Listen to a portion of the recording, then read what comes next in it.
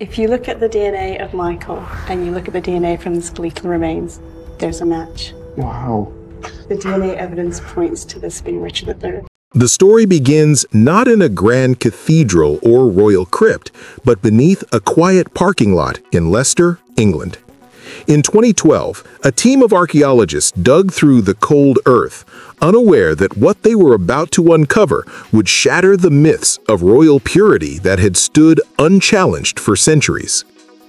There, curled awkwardly in a shallow grave, lay the skeletal remains of a man with a twisted spine, a body buried hastily, stripped of honor. The DNA would confirm the unthinkable. This was King Richard III, the last Plantagenet king. But his genetic code would reveal something even more explosive, a secret that threatened to unravel the entire royal bloodline. Scientists had expected to confirm lineage. Instead, they found a genetic break, proof that somewhere in England's most powerful dynasty, the royal blood had been diluted or replaced.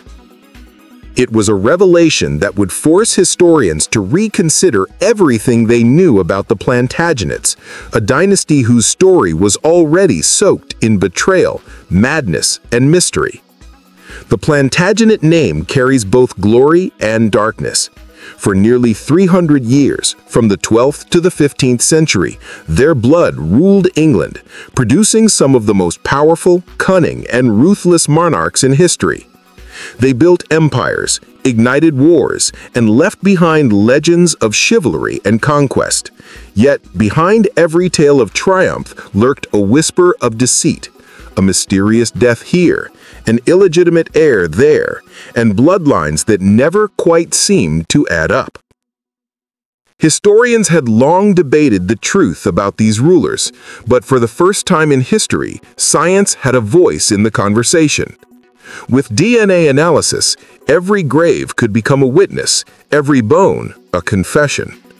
As researchers began to piece together the Plantagenet genome, they realized something extraordinary. The royal family tree, so carefully recorded in parchment and gold, might have been a masterpiece of illusion. The rediscovery of Richard III's remains was supposed to be a victory for history, a simple confirmation of what textbooks had long claimed. But from the moment the bones were exhumed, anomalies began to appear. The skeleton matched the king's physical descriptions perfectly: the curved spine, the battle wounds, the age. Yet when scientists extracted DNA from the teeth and femur, they were confronted with a puzzle. The mitochondrial DNA, passed down through the maternal line, matched living descendants of Richard's sister, confirming identity beyond doubt.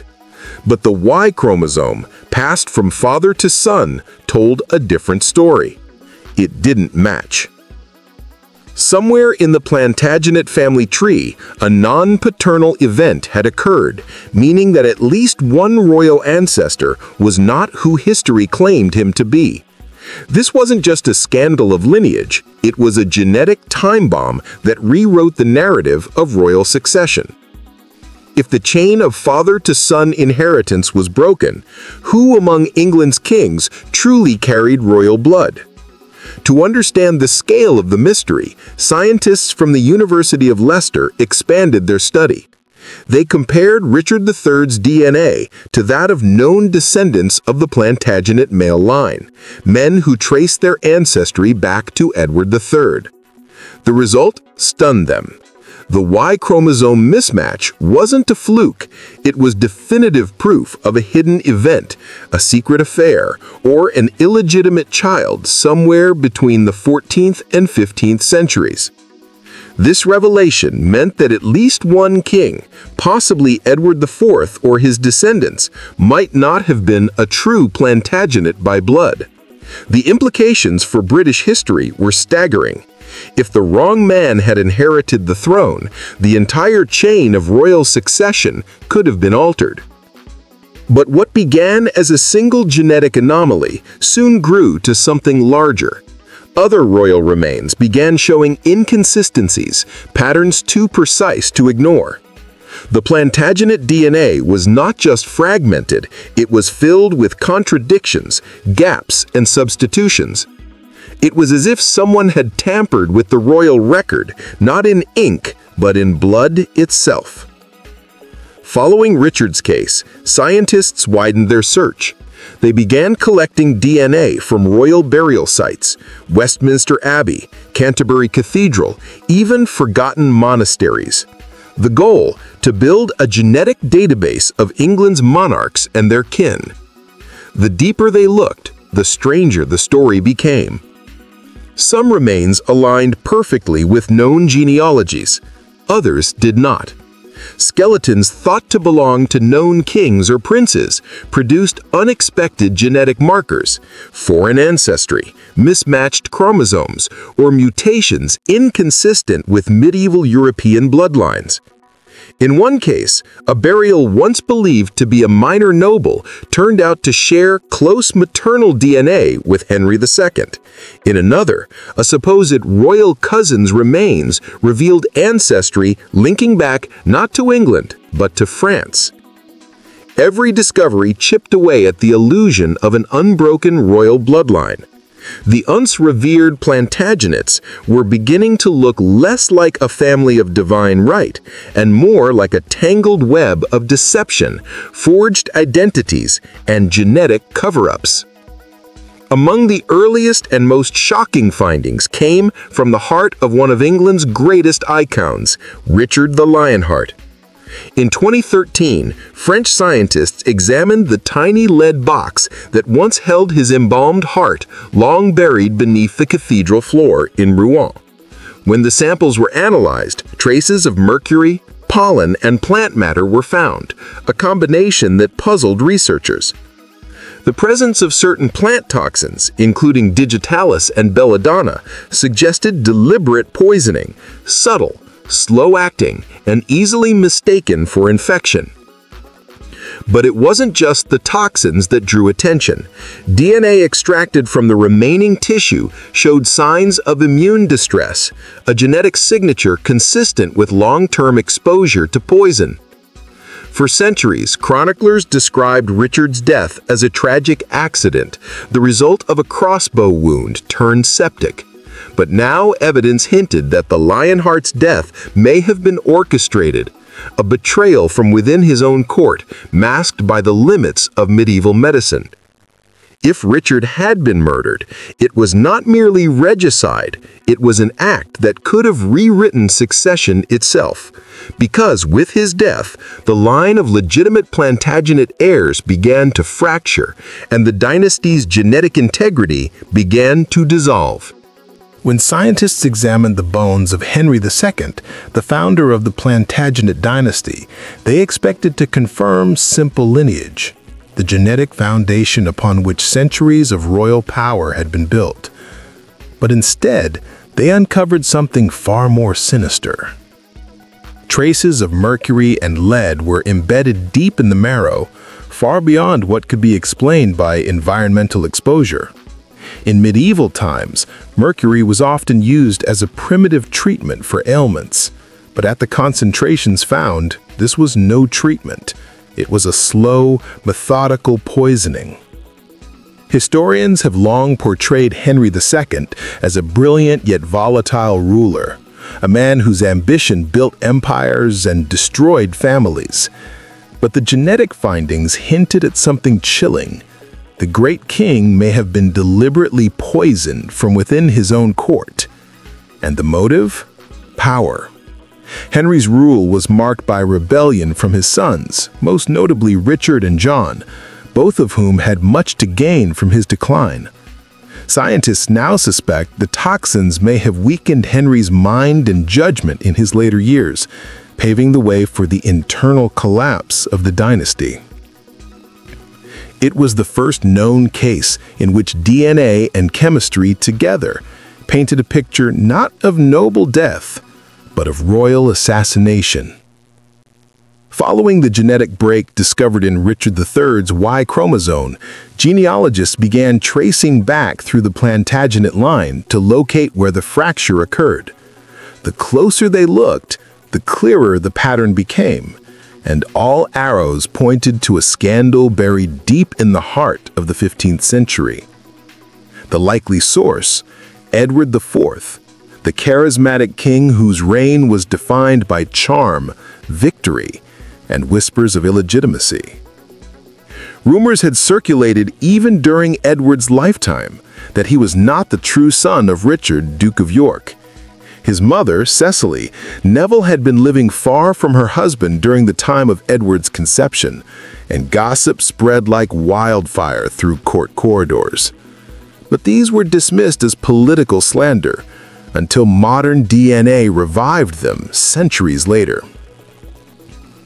The Y chromosome mismatch between Richard III and modern male descendants of Edward III seemed to confirm it. Somewhere between those two kings, a false heir had ascended the throne. If Edward IV was not the biological son of the Duke of York, it meant that his sons, including the two famous princes in the Tower, had no legitimate claim to the crown. In other words, the War of the Roses, one of the bloodiest conflicts in English history, may have been fought over a lie. As geneticists delved deeper into the DNA lineage, their attention turned toward Elizabeth Woodville, Edward IV's queen, one of the most controversial women in English history. She was beautiful, ambitious, and dangerously intelligent, the first commoner to marry into the English royal family. Her marriage to Edward had infuriated the nobility and sparked decades of civil unrest. But what science uncovered about her descendants was even more unsettling. Analysis of genetic material from her known relatives revealed unexpected markers of Southern European and even North African ancestry. Not impossible, but rare in English nobility at the time. This finding suggested that Elizabeth's ancestry may have been far more diverse and far less royal than the records claimed. Even more surprising was the mitochondrial DNA pattern seen in some supposed descendants of her line, which hinted at a maternal mismatch. In simpler terms, one of the women in her lineage might have substituted a child, intentionally or by deception, creating a hidden swap in the royal bloodline. Historians began to revisit long-dismissed rumors that during the turmoil of the Wars of the Roses, certain royal infants were secretly replaced or smuggled away. Could it be that even the princes themselves weren't who history believed them to be? After the mysterious disappearance of the young princes, Edward V and his brother Richard, in the Tower of London, suspicion naturally turned to the man who took the throne next, Henry VII, founder of the Tudor dynasty.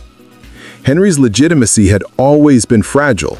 His claim to the throne came through a distant maternal link, barely tethered to the Plantagenet line. But genetic evidence now raises an even deeper question. Did Henry fabricate his bloodline altogether? When remains believed to belong to Henry VII were compared with DNA samples from known descendants, researchers noted subtle but undeniable inconsistencies. Certain alleles, genetic traits that should have been passed down, were missing or altered. Some scientists have suggested tampering, selective embalming materials, chemical interference, or even deliberate contamination. But the motive, if true, was clear. Henry's rule depended on convincing England that he was the rightful heir who had united the warring houses. A false bloodline would have destroyed him and his dynasty. This realization reframes one of history's greatest political victories as something darker, a cover-up sealed not by sword, but by science itself. Perhaps no mystery in English history has haunted the public imagination more than that of the princes in the Tower, the two young sons of Edward IV who vanished in 1483. For centuries, their fate remained an open wound. In 1674, two small skeletons were discovered beneath a staircase in the Tower of London. They were buried in Westminster Abbey under royal order, believed to be the missing princes. But DNA evidence tells a different story. When scientists examined the bones in the early 2000s, they found that the remains were too degraded for full sequencing.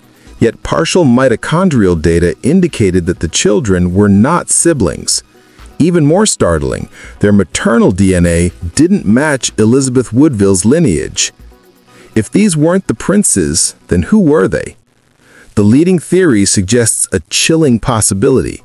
The real princes may have been smuggled out of London and replaced with the bodies of unrelated children to conceal their escape or to stage a murder that never truly happened. But if they lived, where did they go? Some historians believe one of them may have resurfaced years later as the mysterious Perkin Warbeck, who claimed to be the lost Prince Richard.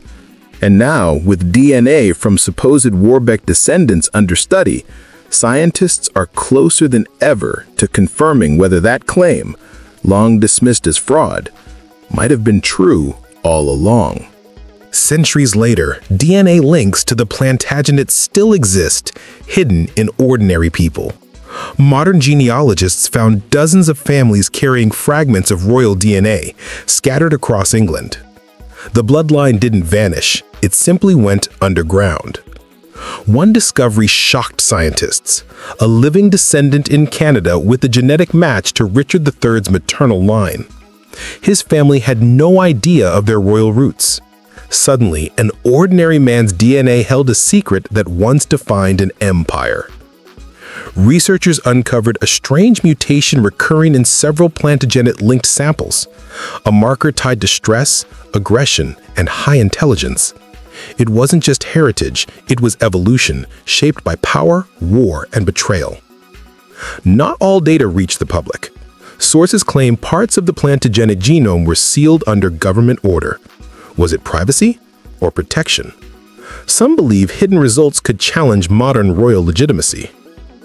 A confidential report hinted that one Plantagenet gene might link to rare neurological traits, leadership, ambition, and volatility. If true, this royal signature could explain both the dynasty's brilliance and its curse. Beneath a forgotten chapel floor, archaeologists uncovered bones that didn't match any known burial record. DNA traced them to a lost Plantagenet prince, one erased from history. His existence alone could upend centuries of royal lineage. Genetic markers showed high stress and immune anomalies in several Plantagenet remains. Could their downfall stem not from politics, but biology? Scientists now suspect a hereditary condition may have haunted the family for generations. Modern analysis revealed an unexpected genetic break. Somewhere, a royal affair rewrote history. A single act of infidelity centuries ago may mean half of England's kings weren't true Plantagenets at all. The truth hides in plain sight. Deep sequencing revealed fragments that didn't align with known European DNA. Some scientists whispered of foreign markers, perhaps Crusader blood or something far older. It was as if the dynasty carried secrets beyond England itself. When the data was cross-checked, something chilling emerged. A shared gene tied to heightened aggression and visionary thinking. It's in modern leaders too. The Plantagenet legacy isn't gone. It's evolving, quietly guiding the world still.